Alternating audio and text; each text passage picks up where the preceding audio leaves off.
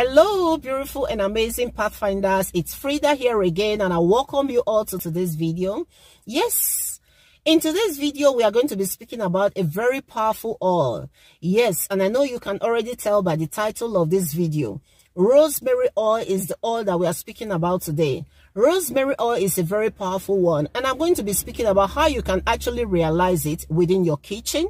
All right, yes, just within your kitchen. It is as simple as A, B, and C.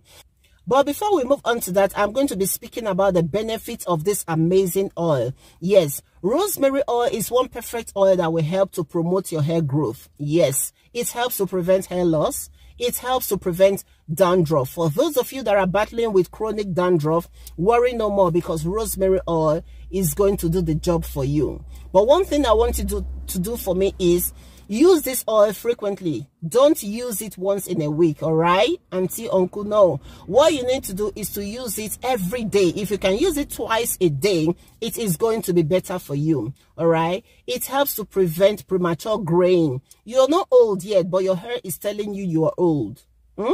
It's an error. So what you need to do, jump on using rosemary oil. It helps to moisturize your scalp. All right, so it is going to leave your hair feeling clean, because some people are actually battling with dry scalp. Some are mistaking it for dandruff.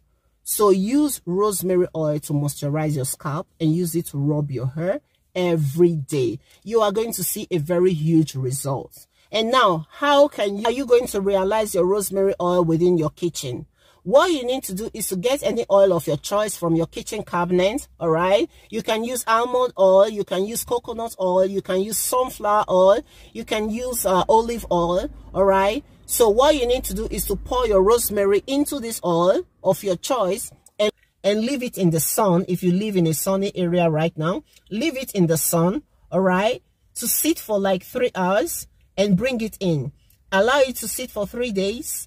Or if you don't live in a sunny area, just put it on fire, all right, to get hot a little, the oil, and you pour your rosemary oil. Allow it to sit for 3 days, and after that, you are good to go with your rosemary oil. And it is going to do an amazing job for you. And I know that if you try it out frequently, you are going to see a very huge result. And I know you won't be ungrateful. You're coming back to this comment section to come and say, Auntie, thank you for that.